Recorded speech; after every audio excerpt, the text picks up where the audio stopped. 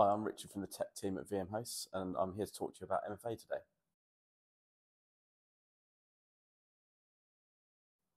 The first and most important part about MFA is it adds a second layer of protection to your account. Namely, if someone has managed to guess your password, they still won't be able to get through because they need to do need to approve the MFA authentication. With Microsoft 365 and the Microsoft Authenticator app, you can enable geolocation on your MFA authentications.